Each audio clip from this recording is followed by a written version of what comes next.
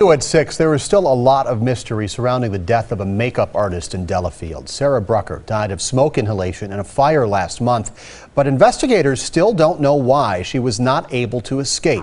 Todd Hicks has some new information in this case live from Waukesha. Todd? Well, investigators still haven't said if they know why Sarah Brucker couldn't escape her burning apartment. Now there has been a new search warrant issued in connection to this mysterious case.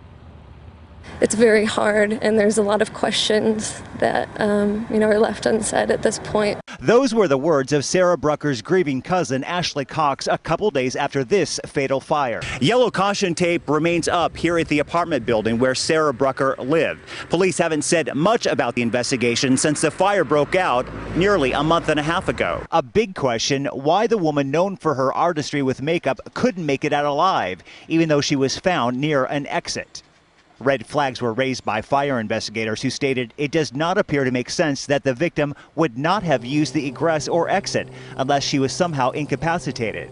In Waukesha County, a new search warrant seeks phone records from her boyfriend who saw her earlier that night. She sent him a text message before the fire asking him to hurry home. Investigators already have the same records from Brucker's husband. They were separated. Neither man is being called a suspect or person of interest. Police say they just want to find a cause of the fire that led to her death. And I spoke with the medical examiner this afternoon. They tell me they are still waiting for additional tests to return for the circumstances in which Sarah Brucker died. We're live at the Waukesha County Courthouse tonight. Todd Hicks, today's TMJ4. And still we wait. Todd, thanks.